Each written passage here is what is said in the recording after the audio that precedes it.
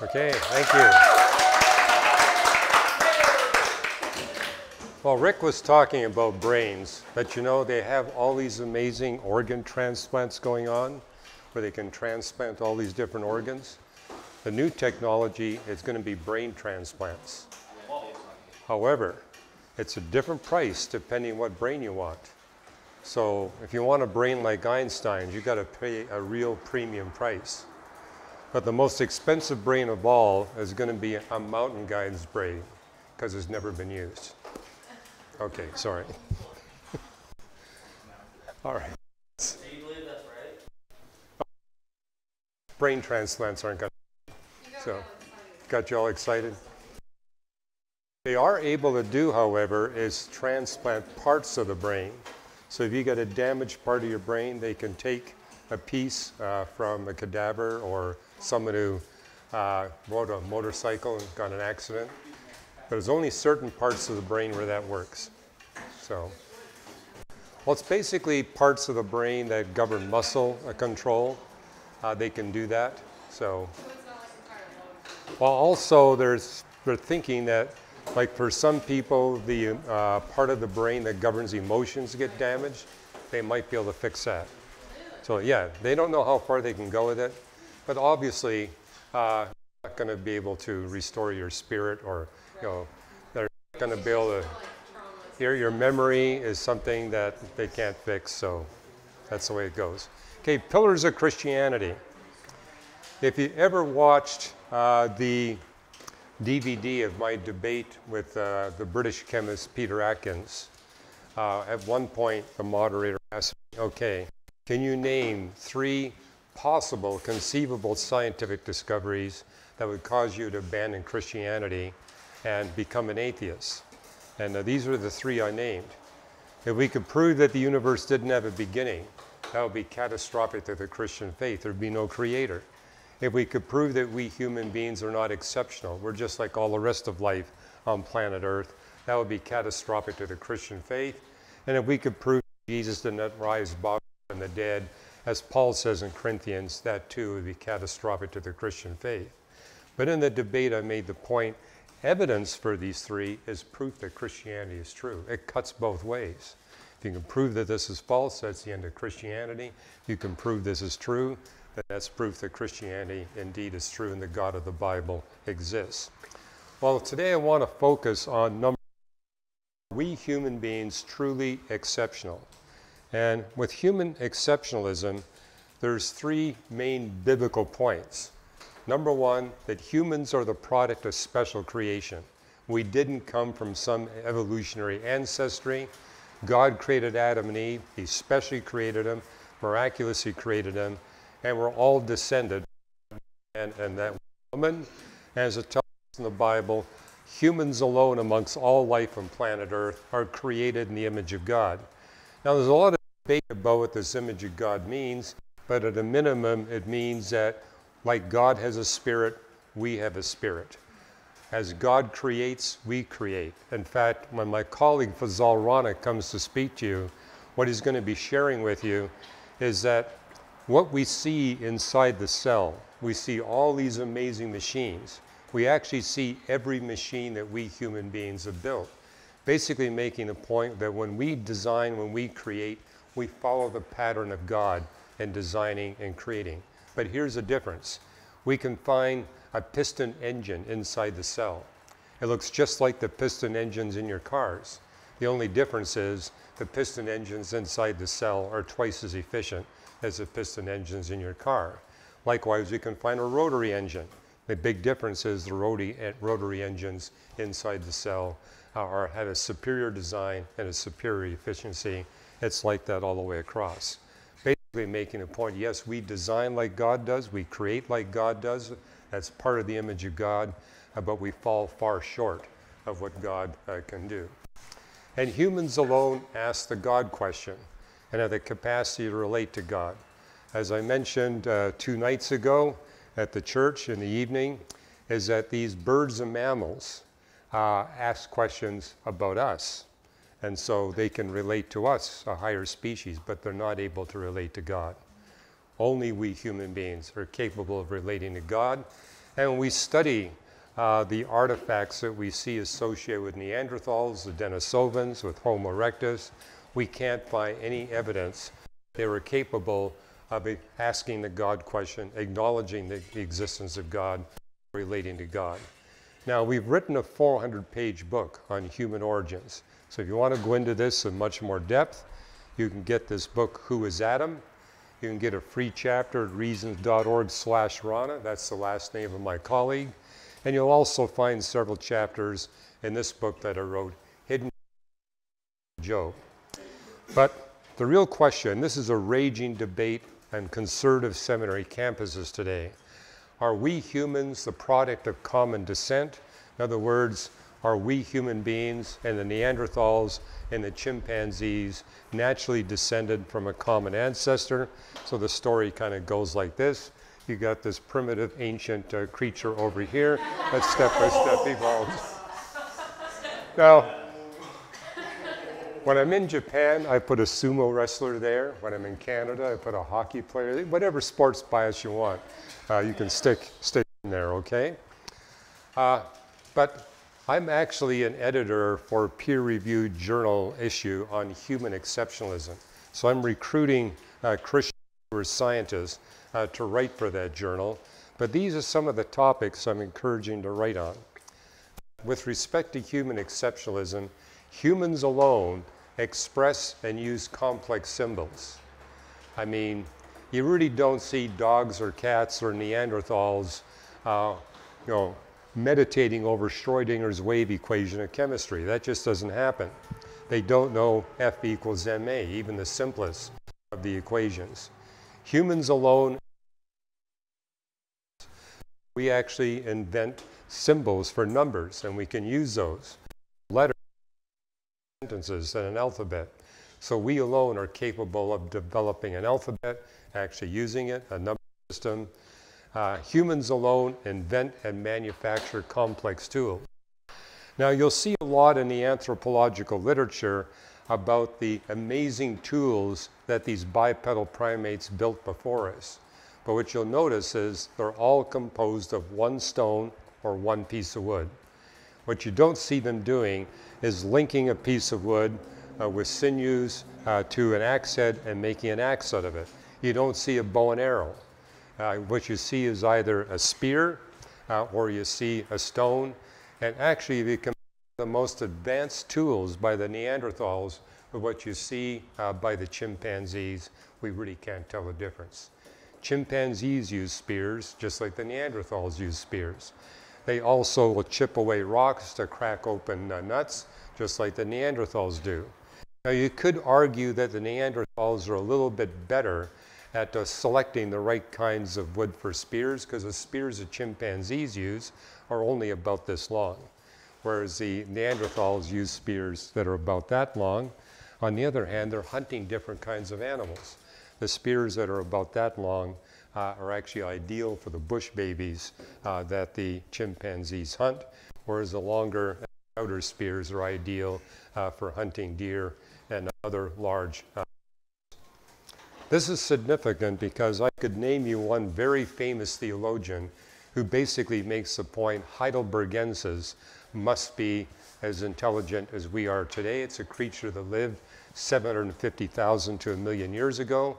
And the reason why this famous theologian is convinced that Adam had to be a Heidelbergensis, as I said, we've actually found a spear that dates back 750,000 years ago that has all the characteristics of a javelin, an Olympic javelin. And they said, hey, for carefully an Olympic means they must have the intelligence and the capability we have. But notice, still a single piece of wood. And Heidelbergensis and Neanderthals, they'd be experimenting with different kinds of woods. We see this with the chimpanzees. They'll break off pieces of wood, they try them, and eventually they figure out, wow, this piece works a lot better than the other piece. So it's not at all surprising that we find a spear dating back 500,000 years that has characteristics that resemble. And that's important. It's not exactly like an Olympic javelin. It resembles an Olympic javelin. But since they're using it for hunting purposes, that's not at all surprising.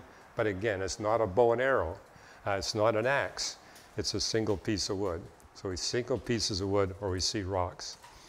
Number 4, humans explosively advanced technology. What we see with the Neanderthals, they date from a quarter of a million ago to 45,000 years ago. The tool technology they had a quarter of a million years ago is the same as the tool technology they had 45,000 years ago. There's no advance. Whereas look at us human beings. In the space of 1,000 years, we've gone from simple tools to putting men on the moon and sending spacecraft to all the planets in our solar system. And even when you look back 35,000 years ago, we see that humans were able to actually develop a sophisticated bakery industry. So rapid technological advance, humans alone manufacture and wear clothes. And so we see with the earliest humans, they're actually living in a climate zone that's 15 degrees centigrade colder than what Neanderthals were able to live in. And if you take a naked Neanderthal and compare with a naked human being, the naked human being needs to be in a climate zone 10 degrees centigrade warmer than the Neanderthal. You know, we're tall, we're slim, we have very little body hair, so we need to be in a warm climate. The only way we can survive in a cold climate, wear lots of clothes. Yes? I'm sorry, what is a Neanderthal? Oh, we don't know what a Neanderthal is. Okay. I should show you a picture of a Neanderthal. There's a lot of debate going on in theological circles where they're claiming that humans and Neanderthals interbred and that, you know, Europeans had more Neanderthal DNA in them than what we see in sub-Saharan Africans. We have both young earth creationists and theistic evolutionists declaring that Neanderthals are fully human, just like us. Okay, I'm going to talk a little bit about that because the literature now is saying they are morphologically distinct. One thing I can share with you is that they weren't quite as tall as we were. They were heavier than we were. So they were heavier than us, more muscular than us. They had a barrel-shaped body. They had short arms and short legs. All that helps them to retain body heat. And so they had more hair than we had, and they had an enormous nasal capacity. And you need a big nasal capacity to warm up cold air so it doesn't damage your lungs when you're in a cold climate. Now, how we humans adapt to that, we wear a parka. And a parka basically does the same thing as a huge nasal capacity. But Neanderthals, in proportion to the size of their skull, have by far the biggest nasal capacity of any mammal that ever existed. So they're an ancient animal? They're in a category we call bipedal primates, which means they predominantly walk on 2 legs, as opposed to chimpanzees and orangutans that walk on all 4s. Chimpanzees can walk, say if a chimpanzee has an injured arm, it'll walk on 2 legs, but it can't walk as well as we do. We humans are referred to as a compulsory bipedal. We can't walk on all 4s. We have to walk on 2 legs. Neanderthals are also compulsory bipedal. They're not able to move around on all 4s. They have to be bipedal like we are.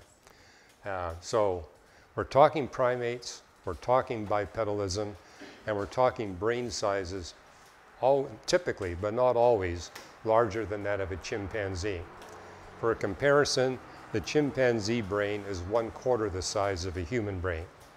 Now, Neanderthals have a brain as big as ours, but the encephalization ratio is not as big as ours.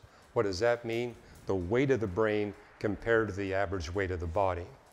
That's where we're way ahead of the Neanderthals, but because they have a bigger body size. For example, whales have a bigger brain than we do, but the brain has got to support a much larger body.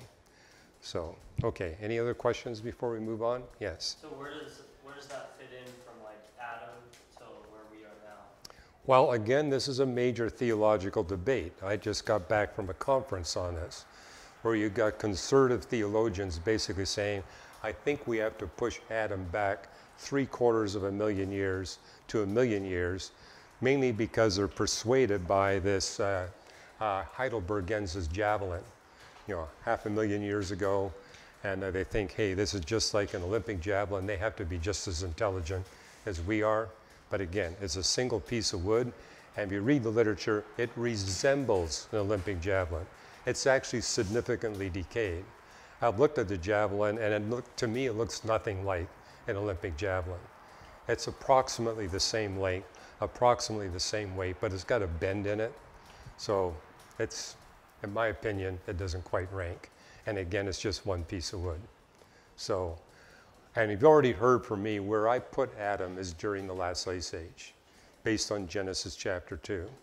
God created Adam and Eve when 4 known rivers came together, and the place where they come together is in the southeastern part of the Persian Gulf, which means we're looking at sometime during the last ice age when the sea levels were 390 feet lower. That would make it dry ground. So, and that would put you in a range of 15,000 to 120,000 years ago.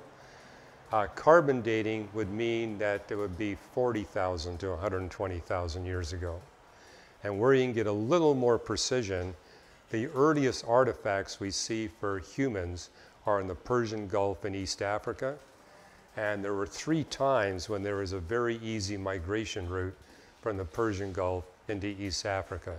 52,000 years ago, 77,000 years ago, and 115,000 years ago. But that's the best we can do. People asking what's the best scientific date? Well, based on mitochondrial DNA, the best scientific date we got for the origin of humans is 150,000 plus or minus 150,000 years ago. But if you read the online articles, they'll say 300,000 years ago, because they push it all the way to the edge of the error bar. But the truth is, it's 150 plus or minus 150. So the biblical date is actually more accurate than our best scientific date. Between 45,000 years ago and 300,000 years ago, we do not have any radiometric dating tools. All you got are things like thermoluminescence, optical luminescence, which are notoriously unreliable. Okay, moving on. Manufactures and wears clothes, invents and uses complex languages. I mean, several of you here actually know more than one language. Some of you who are computer buffs know 5 or 6 computer languages. We humans can easily, very quickly, develop multiple complex languages. We form complex social structures, which means we're not only a member of a family, we become member of a tribe, we become member of a village, we become member of a province, we become member of a nation, we become a member of the world. Whereas what we see with animals, they just have one social grouping. They don't have tiered social groupings like we human beings do. We also see this with the Neanderthals. It's basically just family groups. And the humans invent and use complex trading and transportation systems. We alone build boats, build carts. Basically, we alone also will tame horses and donkeys and use them for transportation systems. Humans alone engage in mathematics, literature, philosophy, and theology. We domesticate and train the nefesh animals. They don't domesticate us. They don't tame us. We tame them. And we look at the Neanderthals and the Denisovans. We see no evidence that any capacity to train or tame any of the animals. We cultivate and breed crops. Humans were doing that immediately. They control fire for heating and manufacturing. They process and cook food, bread making I mentioned. They build complex homes and structures. There's a major debate in the scientific literature where people are claiming they've got evidence that Neanderthals had control over fire. However, all we've been able to document is their control of fire is no different from what we see in chimpanzees. Chimpanzees will opportunistically take advantage of wildfires. So they see a wildfire, what they do is cover up all the nuts that they're not able to crack open with their stone tools, and they throw the nuts on the wildfire. They run away from the wildfire. They wait till the wildfire is over. They come back, they harvest the nuts, they crack them open, and they have a feast. We see the same kind of evidence for Neanderthals. And the real proof that Neanderthals did not have control over fire, the only place we see any correlation between the Neanderthals and fire use is in the summertime. We have none of it in the wintertime. If they had control over fire, you'd expect that they'd be using it in the winter a lot more frequently than they use it in the summer. Now, years ago, people were claiming that the Denisovans, the Neanderthals, and even Homo erectus were morphologically identical to us. There's been a flood of papers coming out in the anthropological literature that now soundly refute that hypothesis. So some of the things we recognize is that humans, in terms of our brain, we alone have a globular skull shape. When you look at the great apes, when you look at Neanderthals and all the bipedal primates that preceded us, they have an elongated brain. Humans have a globular brain, and that globular brain allows for a large parietal lobe. They say, what's the parietal lobe all about? That's where you do all your mathematics, your philosophy, your literature, your art, your music. It's all focused in the parietal lobe. When you pray, it's the parietal lobe that's making that happen. Humans alone have a large enough parietal lobe to support all those activities. Also, we're unique in our hand dexterity. So humans alone, for example, can carve a needle. Early humans were taking ivory and making a little hole in the ivory and making a needle, and humans alone can thread the needle. If you look at a chimpanzee, they're just not able to thread a needle. Humans alone are capable of doing that. Humans alone have this amazing dexterity in their hands. A long infant to adolescent development time. The longest development time that we see in the bipedal primates that preceded humans is about 7 to 8 years. Now, you might think the development time for humans is about 18 years. Actually, it's 25 years for men. It's 23 to 24 years for women. Now, the physical body fully matures in about 20 years, and a little bit faster for women, but in terms of the mental capabilities, the brain function, it doesn't become fully mature for men until 25, and for women until about 23 or 24. And that may explain why you can't rent a car until you're 25. The car rental companies have already figured this out, that the brain doesn't really mature to its full extent until you hit about 25 for men, a little bit earlier for women. And we have a high metabolic rate. Now, you think that that would be a big disadvantage for the survival of humans. We need to consume a lot more food to maintain our body. And so our metabolic rate means that we need to be consuming food all the time. The advantage we have is we're able to collect food far more efficiently than the apes can or the bipedal primates. And so yes, even though that our energy needs are much higher, we are able to use less energy to get the food that we need. We have the longest lifespan. I mean, about 80 years is the average for today. What do you get with the bipedal primates? And about 40 years. An ape in captivity can last as long as 40 years. In the wild, not quite so long. This just got published a week ago. Just got discovered that humans have an extreme food chewing efficiency advantage. Okay, what we see per day, minutes a day. Now, I've been watching you at meal times. I think for most of you, it's down around 7 minutes a day. So, but that's part of it too, that the older people get a little more time they spend chewing their food. But you know what it is for the great apes and the bipedal primates that preceded us? They spend a minimum of 4.5 hours chewing their food. And the maximum is about 7 hours to chew their food. So they really can't do much. I mean, when you're chewing your food, that basically means you can't do other things. So it explains because humans can take care of all their food consumption, exercises and chewing their food in 7 to about an hour per day, that means we got a lot more time to gather food, to hunt food, to plant food, to harvest food, than is the case with the apes or the hominids. So yeah, that's a discovery of just a week ago. I mentioned we have a high encephalization quotient, the weight of our brain compared to the rest of our body. And where the big difference is how much energy we devote to our brain. Now your brain is about 3 pounds, for some of us 3¼ pounds, but your typical human being, 35% of the calories you consume goes to the brain. So here's this thing that only weighs 3 to 3½ pounds, but it requires 35% of the total energy need. That's way beyond anything we see in any other mammal. Yes? Can you define that first word? Encephalization means the ratio of the weight of the brain to the weight of the body. So like if you're 150 pounds and your brain weighs 3 pounds, your encephalization ratio is 3 divided by 150. So we have a slender skeletal frame, which means we can handle a hot climate.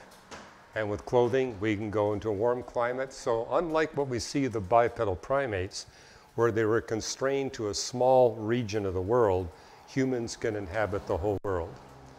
And likewise, we have little body hair, which means we're able to go into warm climate zones.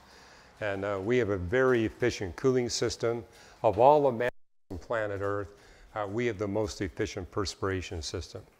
And because we don't have much hair, we're able to keep our bodies cool. We're slender, we're bipedal.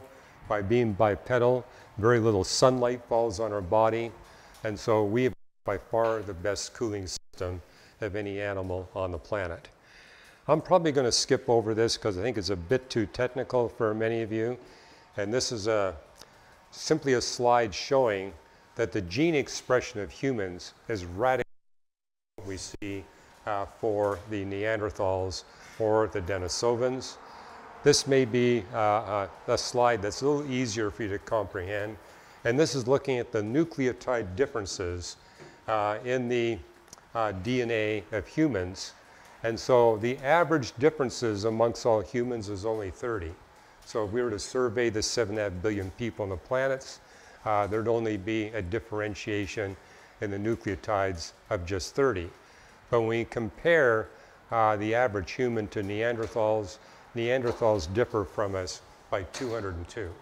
So you can see, because of this huge difference, anthropologists are now convinced Neanderthals are a distinct species. They're not human. They're completely distinct. Denisovans, we differ even more. Chimpanzees.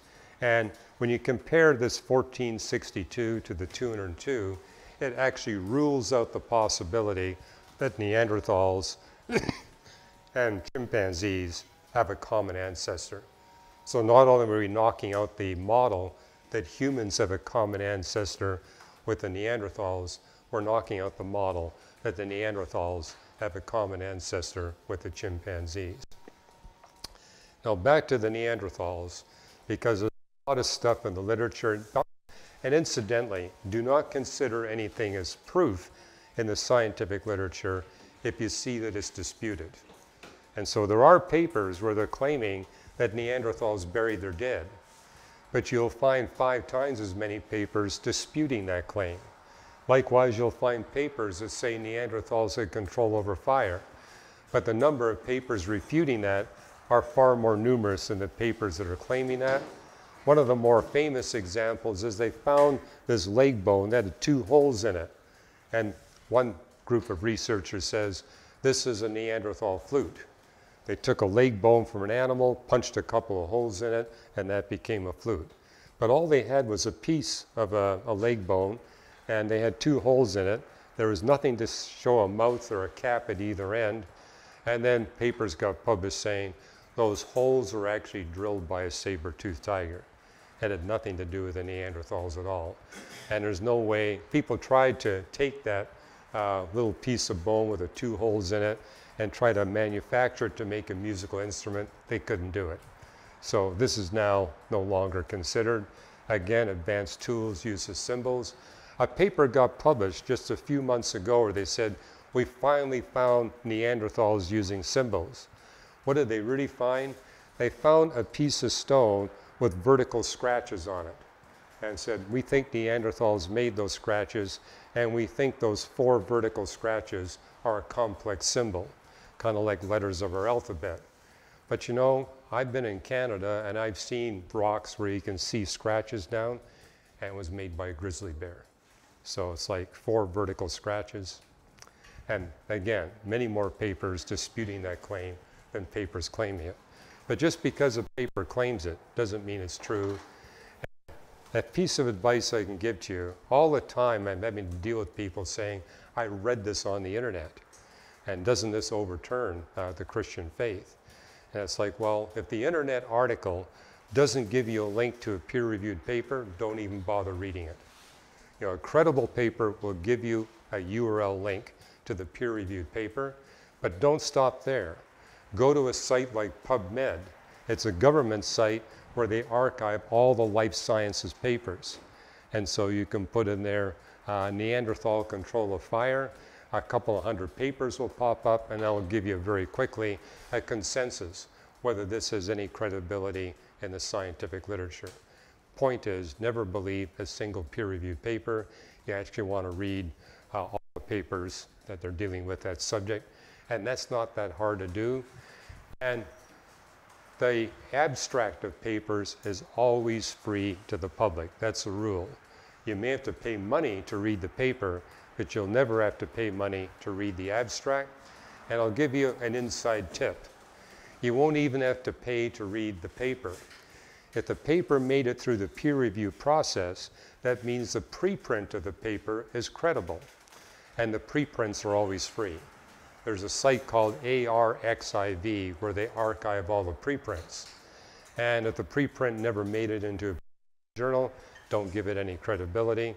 But if it did, and you don't want to fork over the $25 to buy the peer-reviewed paper, you can actually read the paper for free by going to ARXIV. And my experience is, if it's past peer review, the preprint is not going to be a whole lot different from the paper in the journal. Okay. And for Neanderthals, no evidence they wore clothes, no evidence for technological advance. They did not make dwellings. There is one research paper where they claim they went inside a cave and they found a Neanderthal building. What they actually found was a pile of rocks at the bottom of the cave. And they were presuming these rocks must be the damaged remains of a building that the Neanderthal built. However, another group of scientists went into a different cave where they found another pile of rocks, and they said that pile was a place where bears were dwelling. There's no evidence that Neanderthals or humans used that, and the pile of rocks looks the same. Okay, no evidence they tamed animals, no evidence for capability. What about the brain comparisons? Okay, for humans, the cerebellum is larger on both hemispheres. And maybe you're not familiar with that term, but some of you have taken anatomy courses, so you know all about this. But hey, let me give you this big globular part here, left hemisphere and right hemisphere, that's the cerebellum, as distinct from this little object down here at the bottom of the brainstem. So that's the cerebellum. And what we're saying is, for the human cerebellum, it's larger on both hemispheres, where in the case of Neanderthal, not only is the cerebellum smaller, the right side of the Neanderthal cerebellum is smaller than the left side, whereas for humans, both sides are the same. The human brain is globular, the Neanderthal brain is elongated, the human parietal lobe is much, much larger, and the human neocortex is larger. And if you're not familiar with that term, the neocortex refers, it's basically the outer part of the cerebellum. That's the neocortex. But for the human, it's much bigger than it is for the apes and for the bipedal primates that preceded us. And this is brand new in the scientific literature. Just the last 6 months, anthropologists have found a way to determine the population sizes of these bipedal primate species that preceded us, and they got the best data for the Neanderthals. If you're not familiar with the term Denisovans, there's a debate going on. Denisovans are recent bipedal primates that they have found in southern Siberia, basically around the Caspian Sea area. They have found, and they look a little bit different than the Neanderthal, but there's a major debate going on. Many anthropologists believe that the Denisovans are Neanderthals. There's a slight difference, but given that they were geographically separated, we would expect that there would be a slight difference. But what's in the literature now is that the total population of Neanderthals and Denisovans together never exceeded 15,000 individuals at any time during the past 300,000 years. That was the maximum population level. And the effective population size never exceeded 5,000. What does effective population mean?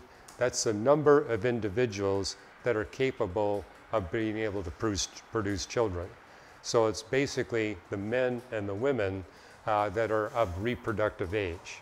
So that never exceeded 5,000. And the geographical range of the Neanderthals covered all of Europe, a little bit of North Africa, and a good chunk of southern Siberia. It adds up to a population density of 0.0005 per square mile, which is affirmed by the fact that when we look at Neanderthal DNA, we see that they're highly inbred. With a population density that small, they would have to be highly inbred. But the real significance of these population levels, there's no way they're going to evolve with a population level that tiny. They're going to have a hard time just surviving from one generation to the next with a population level that small. And explains why we see no difference in the morphology of the earliest Neanderthals compared to the morphology of the latest ones. The skeletons of 250,000 years ago of Neanderthals are identical to the skeletons that date 45,000 years ago. And likewise, we see no difference in the DNA. All that's well explained by their tiny population sizes. And to give you a point of comparison, the lowest population density of any nation on the planet today is Mongolia. They have 5.4 individuals per square mile, which is about 10,000 times greater than the population density of the Neanderthals. And the latest papers are saying that we see no difference in these population levels for Homo erectus, for the Heidelbergenses, the Australopithecines. I mean, you may have been taught about anthropology, about all these skeletal remains. Well, over the course of 6.5 million years of a dozen different species of bipedal primates, the total amount of bones that they have found of these creatures would easily fit inside this room. So you may get the idea that they have a huge amount of evidence. The fact is they have scant evidence, and only with the Neanderthals do we have complete skeletons. With all the other species, we got parts of the skeleton. We don't have complete skeletons. But this raises a question. What's the purpose of God creating? And I'm saying God creating because with population levels at 8,000, 5,000, maximum 15,000, there's no possibility for evolution. It basically implies that each of these species was specially created. So it raises a question. I got this question from atheist anthropologists. Why would your God bother to create all these bipedal primates, given that he wanted human beings? Why not just jump from the chimpanzees straight to the human beings? Well, the answer is God wanted to prepare large-bodied bird and mammals for the arrival of the ultimate predator. If it wasn't for the bipedal primates, when we humans arrived on the scene, we would have quickly eliminated all the large-bodied bird and mammal species that we need to sustain our civilization. You know, as I spoke a couple of nights ago at the church, there are certain animals that are crucial for the launch of civilization. Where would we be if we had no horses, if we had no donkeys, if we had no turkeys, if we had no chickens, no pigs, no cows? We would have never gotten out of the Stone Age. And what we see in terms of large mammal extinction rates, when humans entered Australia, within a few hundred years, they wiped out 94% of all the large mammal species that were there. Australia had camels. Australia had horses and cows. But when the humans arrived in Australia, they quickly wiped them out. And so what happened in Australia? The human population remained low. It remained constrained to a Stone Age technology until Europeans came and brought the animals that they needed. Same thing happened in South America. North America, the extinction rate wasn't as high, but was high enough to keep the population of humans on both continents at a low level, kept them at a Stone Age technology. In Europe, Asia, and in Africa, we see cities and civilization had access to the animals they needed. Sub-Saharan Africa was exposed to all 12 species of known bipedal primates. The extinction rate was just 4.5%. There's a reason why people go to Africa on safaris, because they get to see all these big mammalian species. Africa's got more of them than anyone. But even in Asia and Europe, enough survived that the launch of civilization was possible. Now, when my colleague Fazal Rana comes, he will tell you, when we look at that 6.5 million years of 12 distinct species of bipedal primates, we see chaos from a naturalistic perspective.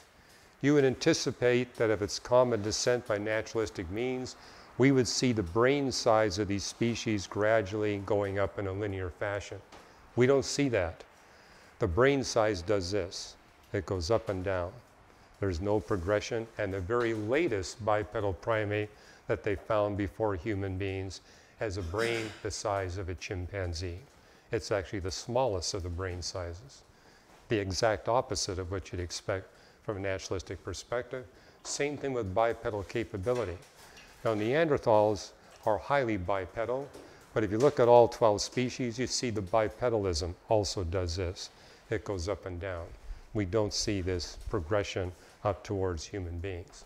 The only place where we do see progression is the capability of these species to hunt and kill large mammal game. That does go up in a linear fashion.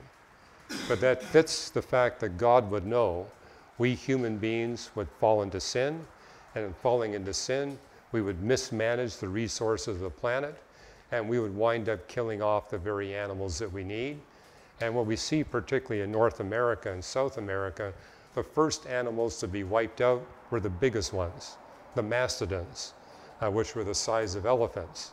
They were easy to kill, and hey, you kill one mastodon, you can feed 4,000 people for a couple of weeks. So it's an easy supply of food, and because humans are selfish, they simply say, let's get as much food as possible with as little effort as possible, and that is going after the big mammals. And so in North America, they killed off all the horses, they killed off all the camels, they killed off all the mastodons, they killed off all the big flightless birds, so all the easy game was gone, but now they didn't have the animals they needed to launch and sustain civilization. Okay, in closing, what specifics does the Bible say about human origins? It basically says that when God created human beings, that was his final creation miracle. That's when he stopped creating. It's also explicit that the only spiritual beings that God created on earth were human beings, and that every human being alive today is descended from Adam and Eve. Now, I've debated the biologos over the past 15 years. We've actually written a book. It's a debate book where biologos and reasons to believe debate one another in written form. We greatly disagree on the Bible and also on the science. But I've been debating the executive director of Biologos several times in the past few years, Deborah Harzma. And it was Francis Collins, the founder of Biologos, who said, genetics proves we didn't come from two people. We came from 10,000. I'm a little bit older than Francis Collins, and I can remember in my teenage years reading the scientific literature where they said we were descended from 1 million people. The ancestral population of humans was 1 million. And I remember in my 20s, they dropped it to 100,000. Francis Collins came up with his book and he said 10,000. When my colleague Fazal Rana debated Dennis Venema, the geneticist that's part of BioLogos, he was willing to come down to 1,200. In a follow-up debate, he came down to 800. The last time I debated Deborah Harzma, she said we can go down to 132. And so I said, Deborah, you're only 45. I'm quite a bit older than you. Let's plot a graph of where it's been going. 1 million, 100,000, 10,000, 1,200, 800, 132. Do you think it's heading down towards the biblical 2? And we look at all these numbers. Aren't they all based on mathematical models that, number one, presume common descent? They all assume that common descent is true. If that assumption is false, the numbers go out the window. And number two, they're based on huge systematic errors. And so you might say 132, but the systematic error is basically plus or minus 1,000 individuals. So you really can't distinguish this from 2. So that's kind of where the debate is going. But this is a debate that's filtered into churches all over America and Europe, where I now see pastors and theologians saying, we have to give up on the Adam and Eve idea. But giving up on Adam and Eve has consequences. Because after all, Paul addresses Adam in Romans chapter 5, all the way through chapter 8. And as I actually read this theological literature, they're now basically debating amongst one another.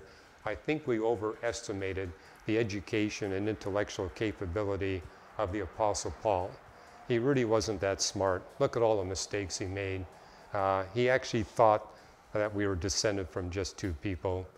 But in one debate I had with the BioLogos scholars, there was one individual that stood up and said, you know, we have to admit to all of you with reasons to believe the book of Romans is our biggest problem.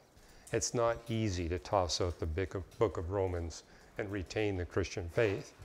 But the problem is they're presuming that that 10,000 individual figure or 1,200 individual figure is unassailable when it was never appropriate in the first place. The first time I met Francis Collins, he says, Hugh, you need to understand my genetics is as secure as the law of gravity. And my response to him is, well, on the law of gravity, we have statistical errors. We don't have systematic errors. When it comes to genetics, you've got relatively small statistical errors, but you've got enormous systematic errors, and you can't even be assured that you have actually identified all the systematic errors. So basically making a point, genetics is not like astrophysics. In fact, if you read the genetics literature, what you notice is they only the statistical errors, the errors they made in measuring it.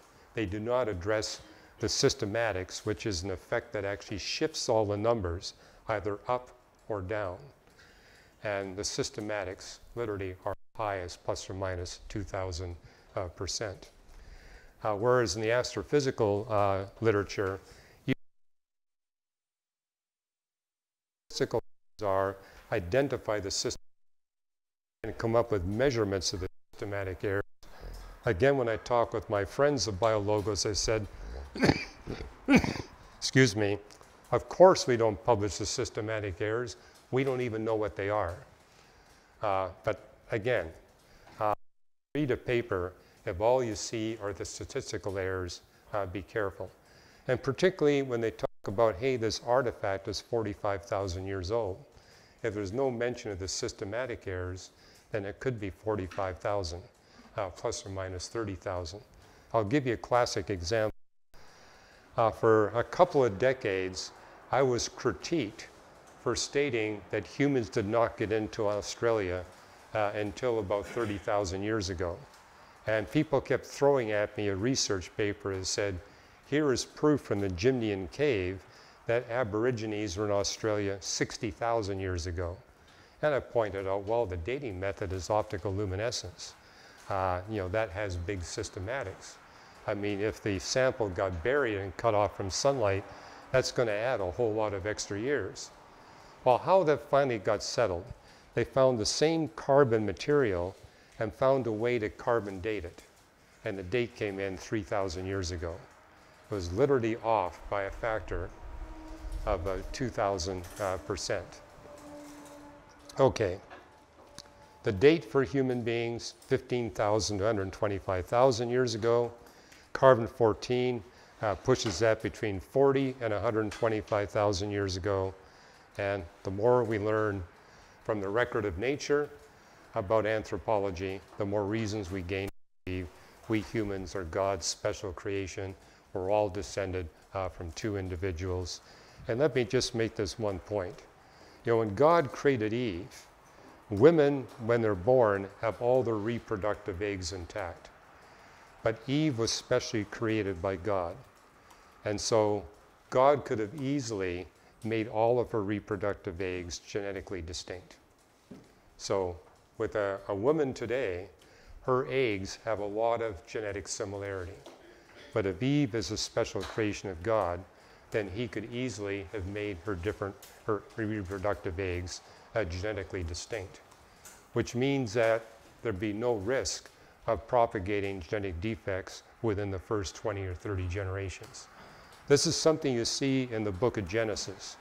In Genesis, there's no prohibition against brother-sister marriages.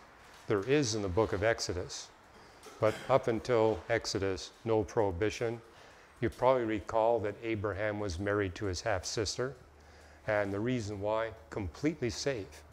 If Eve indeed had genetically distinct eggs, there's no risk with a brother marrying a sister. We had a major debate with the biologos folks because they said, hey, if it's one man and one woman, somebody had to marry their sister, somebody had to marry their brother.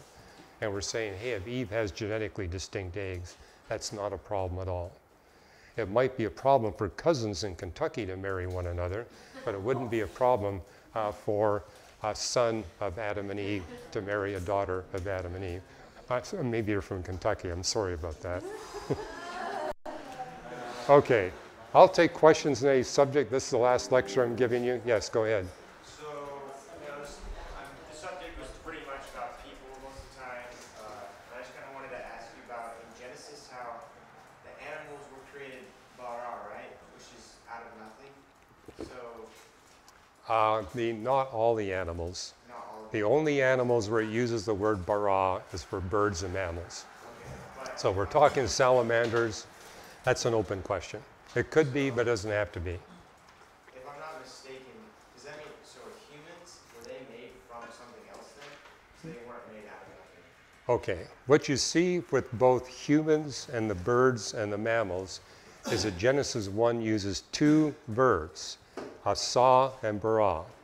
So it says of us humans that God made us and he created us, which basically is saying there's something about the human that's made from stuff that already existed, but there's something about the human that never existed before.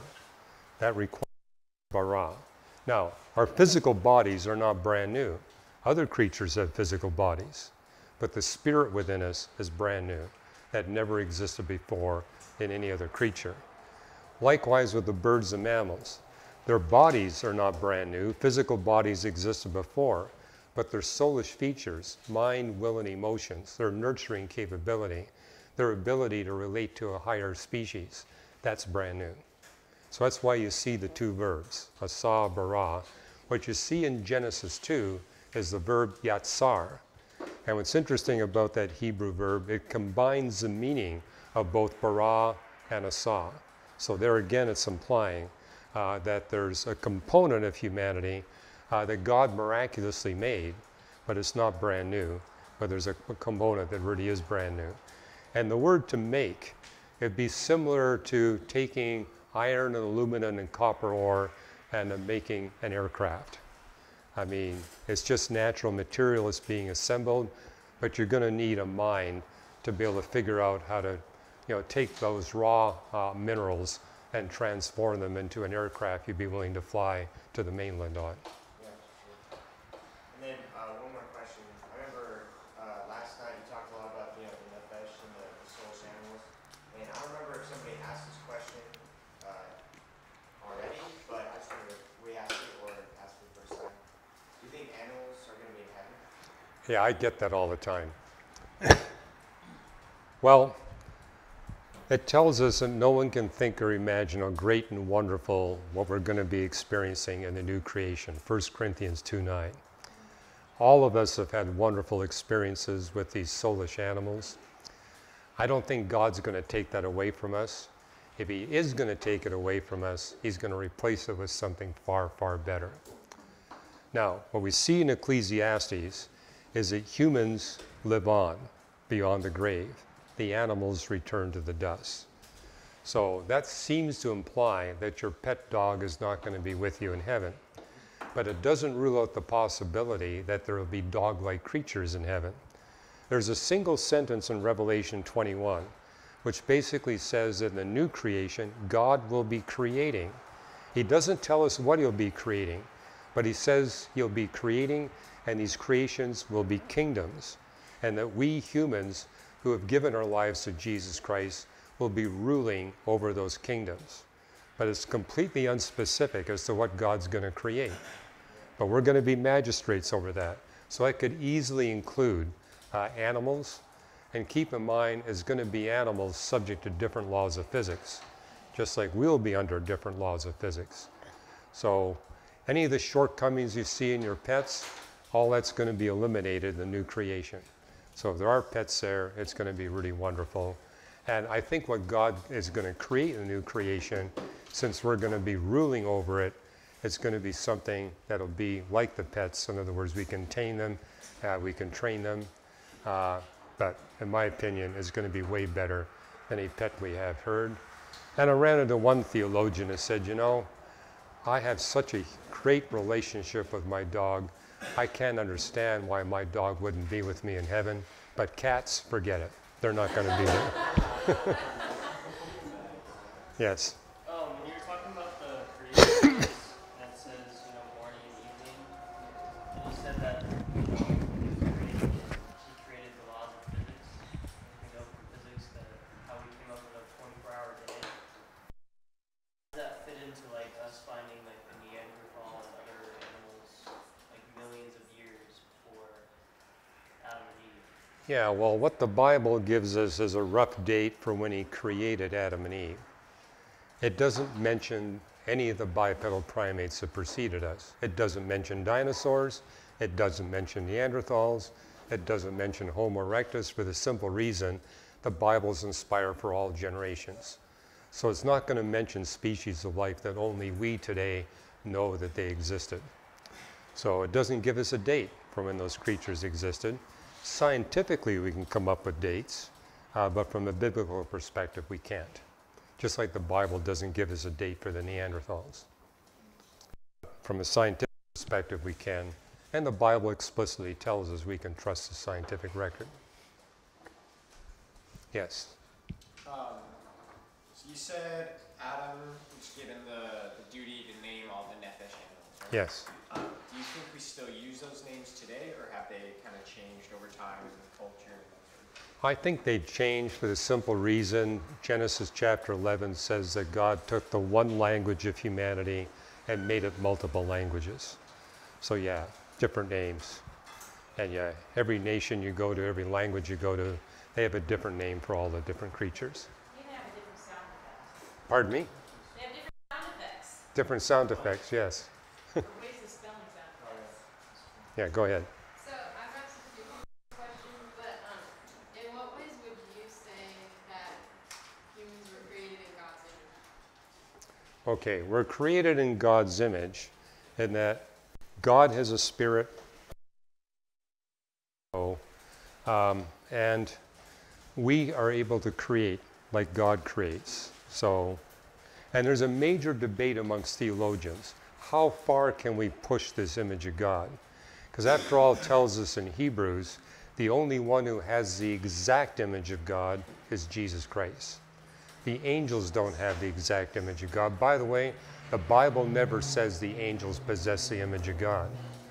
It only says that of us human beings. Now, it does say that angels take the title sons of God. So people have said, well, maybe that is somewhat equivalent to the image of God, but explicitly only humans take that title. And again, it's a major debate. You don't see the word image of God very often in Scripture. So, but it's basically saying we're definitely more similar to God than the chimpanzees are. So what's different between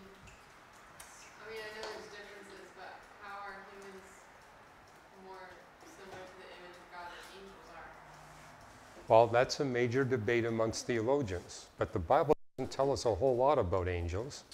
It does say that the angels are definitely more powerful than us. They live in a different dimensional realm. They can come into our realm. They can leave our realm. We humans don't have that capability. We're constrained to the space-time dimensions of the universe. So we're not as powerful as the angels. And the angels are not capable of experiencing death. We are. But because we are, we have a pathway to redemption, whereas the fallen angels do not. So in that sense, when God cut off access to the tree of life, it was a gift for us human beings. If he'd allowed us to take of the tree of life, we'd be in the same miserable spot as the fallen angels. But thanks to physical death, there's a pathway whereby we can be redeemed from spiritual death. So you're saying, even if we're less powerful than the angels, the reason we're closer to God than them is because... Well, Paul makes the point, and you see this in the book of Hebrews as well. Right now, we're lower than the angels, but a time will come when we'll be above the angels. We'll be ruling over them. We'll be judging them. We'll be teaching them. Why? Because unlike the angels, we directly experience the grace of God. They observe the grace of God. We get to directly experience it. And it's kind of like what you do here in this class. Your direct experience means that you're more capable of managing that subject material than if you just observe someone going through the class. Going through it yourself makes a big difference. It also tells us in the Bible that the righteous angels are intently observing us to try to learn the mystery of God's grace. For them, it's incomprehensible. Why does God would bestow favor upon these sinful human beings? What is God up to? We have greater understanding because we actually get to experience the benefit of God's grace. The angels are content to just watch it. But it says they're very much fascinated by this. So they're intently observing us. That's why Paul says, realize in your life here on earth, you are on stage. You're being observed. You don't have private moments. You're being observed by the dead in Christ. You're being observed by the righteous angels.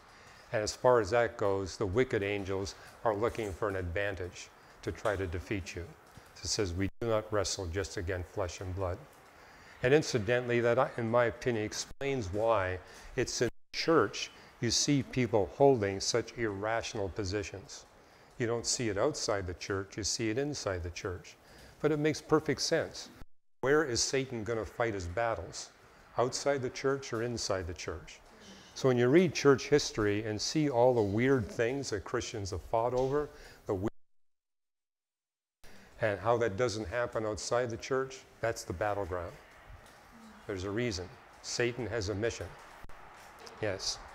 So you were saying God cut us off from the tree of life, and it sounded like you were saying that if we would have eaten from the tree of life, we would have lived eternally as sinners. Yes, yes. How does that work if the laws of physics don't change? Well, our access to the tree of life meant that we could be delivered from the consequences of the second law of thermodynamics. I mean, the laws of physics guarantee our physical bodies will decay. And so, as it says in the book of Revelation, the tree of life is for the healing of the nations, which means we can go there, and it's like the balm of Gilead. It basically reverses the effects of the second law of thermodynamics. By being cut off from the tree of life, basically thermodynamics runs its course. Our bodies will decay, they will burn out. What happens to your automobile? Leave it in your backyard and don't give it any attention, it will rust away. Yes? How do you feel about spiritual warfare? Spiritual warfare? In the real world, like when people say they've had interactions with angels, like they'll see angels in the street. There's something about like demons and angels on a physical front. How do you feel about that? Well, I think you're on to something. In the United States, I see Christians claiming angelic activity, where in my opinion, it doesn't exist. Where you are going to see angelic activity is where you're on Satan's turf. I mean, if you're in places where a quarter of the population is demon-possessed, don't be surprised if you see a battle between the righteous angels and the evil angels. Don't be surprised if you see God performing miracles to overthrow the power of the evil one and his demons. But if the demons are not active, I don't think you're going to see that happening. As I mentioned yesterday, in terms of the spiritual gifting, the gifts you see in 1 Corinthians 12 are supernatural assists for us who are believers in Jesus Christ to help us overcome the supernatural barriers to the spreading of the gospel. But in my own personal experience, the only time I've seen this in action is where there's supernatural barriers to the spreading of the gospel. If the barriers aren't there, I don't see those gifts operating. Other gifts operate, but not those gifts. And yeah, I've personally seen this myself. I've made trips to Soviet Russia when the communists were still in control, where the major universities actually had departments of occult physics. And so a huge number of the physics professors wound up being demon-possessed. And so I was speaking to audiences where anywhere from 20 to 30% of the people in the audience were demon-possessed. And what I noticed too, those that weren't, they all believed in demons. They saw them every day. They knew exactly what was going on. However, they felt that these demons were more powerful than God. And I can remember one lecture I gave.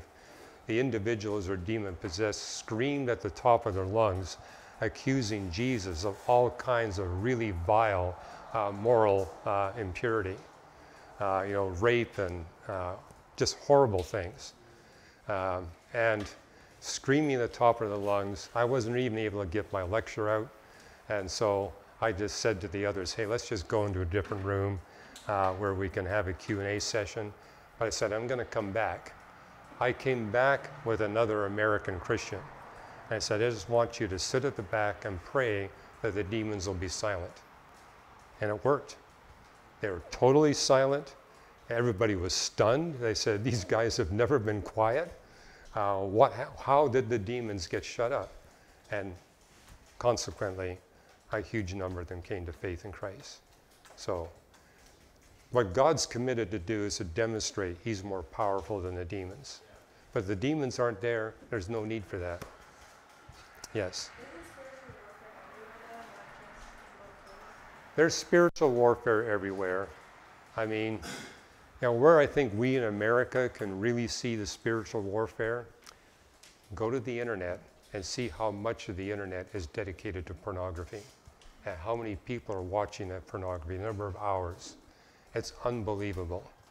And so, yeah, I think Satan and his demons are doing everything they can to try to poison the mind of Christians and non-Christians alike. So, and that's what Paul said, we don't wrestle just with flesh and blood. So don't be surprised when you see people trapped in serious moral issues. There's a war going on. And don't be surprised if you see really weird things going on. There's a war going on. And this is why he said you need to pray. I can say one thing about prayer. Prayer is the only tool that God has given us where he's put restrictions on how to use it.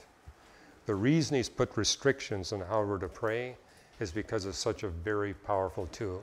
So he's basically telling us, be careful how you pray. But he's also exhorting us, please pray. God has made a commitment to partner with us in prayer. And when you pray, he transforms you. Part of your character building only takes place through prayer. And so if you don't pray, God's going to find someone else to partner with. And the Bible tells us we need to be praying one-on-one with God. We also need to be praying in groups. We need to be praying on a regular basis. But I also firmly believe we need, at least on occasion, to be praying and fasting. And fasting isn't always dealing without food, but you sacrifice something. Paul, for example, would fast from sleep. Instead of sleeping that night, he would pray all night. We can fast from food. You can fast from smartphones. I mean, there's all kinds of ways you can fast. The principle of fasting, put away something that's distracting you so you can focus more intently on the most powerful tool and most powerful weapon that God has placed in your hands. I'll give you one example. This happened a few decades ago in our church. And in Pasadena, they opened up this bookstore. It was a pornographic bookstore, and it wasn't long before prostitutes came and Johns came. And so I gathered a group of young singles. They were all about your age. And I said, I want you to come over to our apartment. We're going to pray and fast for 24 hours. And this is what we're going to do. We're going to pray that God will intervene and shut down that bookstore. If that doesn't happen, we're going to actually go and pray in front of that bookstore. And if that doesn't stop it, we're going to go there a third day of prayer and fasting, and we're going to talk to the Johns and the prostitutes. Now you can imagine if we started that first day of prayer and fasting, a lot of the people that were with me saying, I'm not sure I'm committed to go that far. I'm okay praying and fasting in your apartment, but going out in front there and actually going talking to the prostitutes and Johns, I'm out. I said, no, let's at least spend the day together praying and fasting. At the end of that 24 hours, the 20 people that were with me there all committed themselves to go the whole way. And we're going to commit to 3 consecutive days of prayer and fasting, each a week apart. And the final day, we're actually going to go and talk to the prostitutes and Johns. What happened was 6 days later, the bookstore was gone. We didn't have to go in front there and pray and fast. We didn't have to talk to the Johns and prostitutes. But I think God wanted to see, are you really committed to go the whole way? And so it took that first day. I can tell you, it took until hour 22 before everybody said, we're going to go the whole way. And in our church, I've never seen that kind of commitment to ministry without fasting. So pray and fast. Had reasons to believe we have 3 days of prayer and fasting every year. And I think that is the growth of our ministry. Okay, this is going to be the last question because I think we're past dinner time.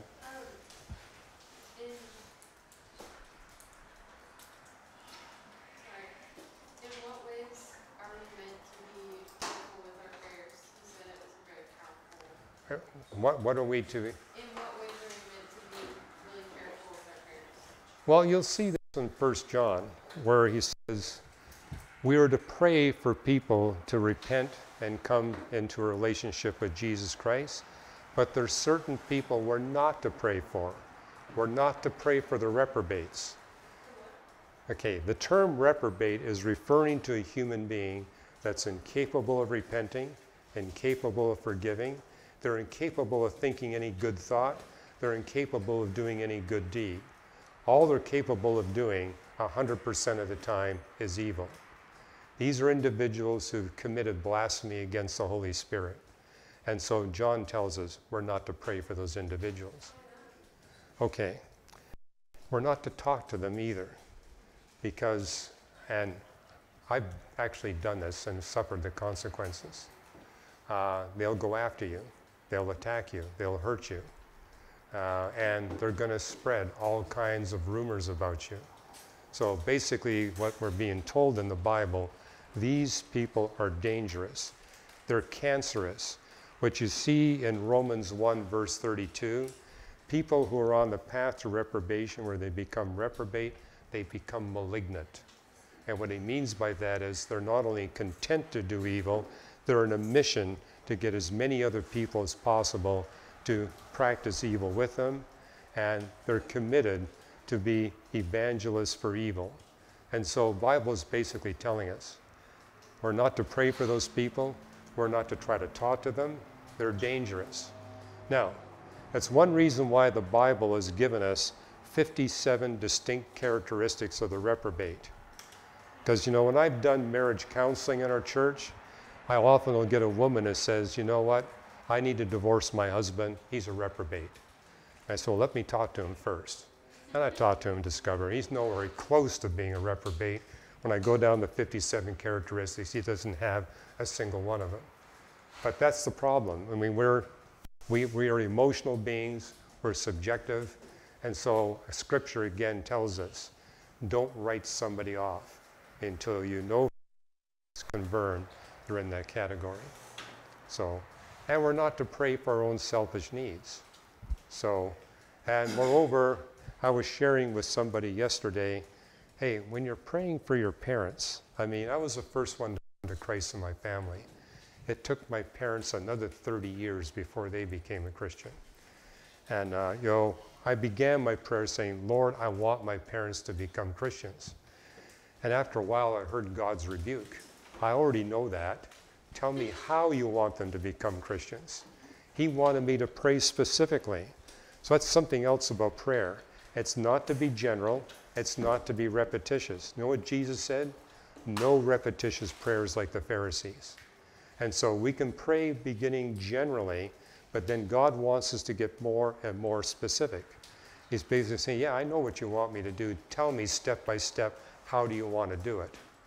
And what I realized in the case of my mother, if she had come to Christ when I wanted her to come to Christ, her 5 nursing friends wouldn't have come to Christ. It was critical for them to come to Christ first, and last of all, my mother. So I had too short of a view of what God wanted to do. He says, I don't just want to save your mother. I got more people in mind, and I'm going to use your mother in a very special way to bring those ladies to Christ. So, and then there was a 6th nurse that my mother knew. She led that nurse to Christ on her deathbed. So, hey, I don't think that would have happened if my mother had become a Christian 20 years earlier. So, one of the books I hope to write is a book on prayer. But my whole point is, it's an incredibly powerful tool, and because of its power, God has given us a lot of instructions how to use it and how not to use it. Okay, I'm going to dismiss all of you because I think you're past your dinner time. It's been a pleasure teaching you. Really enjoyed this. Thank you.